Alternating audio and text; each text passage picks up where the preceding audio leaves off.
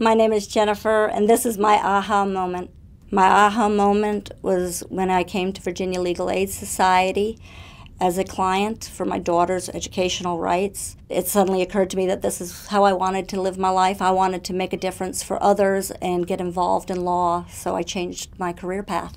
I'm back in school, got a degree in paralegal studies, and now I'm back over at Virginia Legal Aid, volunteering, learning more, and hopefully I'll be able to go on and get a master's in education law. The best thing, I guess, is just being involved with and part of a team that restores hope, that helps an individual find their voice, and when necessary, joins in that voice to make it loud enough to be heard. I was hoping to show my kids it's never too late, never to give up.